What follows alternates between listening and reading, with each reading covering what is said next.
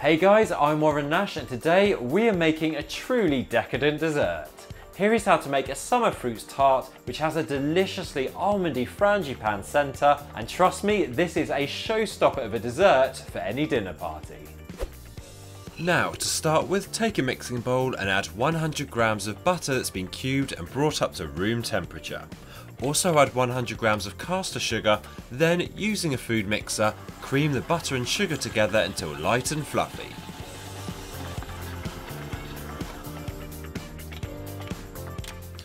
Next, take one large egg and crack this into the mixing bowl as well.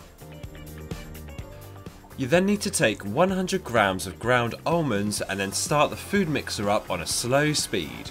Then start gradually adding in the almonds whilst mixing. And when the almonds have just about combined into the creamed butter and sugar, stop mixing and then set aside. Next, take one pack of ready rolled short crust pastry, then roll it out onto a clean work surface. You then need to take four 4.5 inch tart tins and place them on top of the pastry. Cut around each tin, leaving a couple of centimetres extra so you have enough pastry that you can line the tins and the sides as well.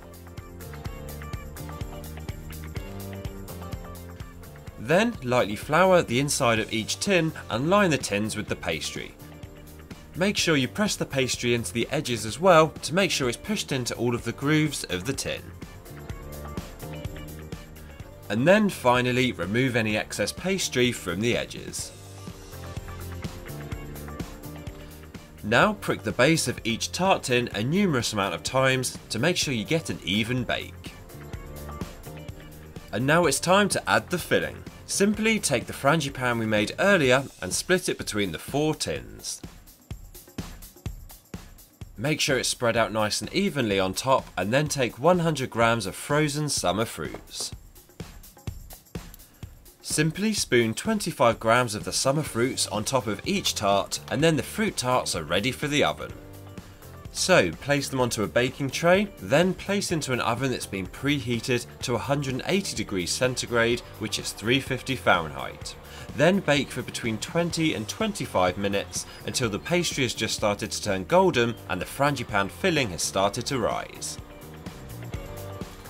Remove your summer fruit tarts from the oven and then enjoy either while still warm or cool. And these desserts are served best with a scoop of vanilla ice cream garnished with some fresh mint. And there you have it, that's how to make these delicious show-stopping desserts that are perfect for your next dinner party.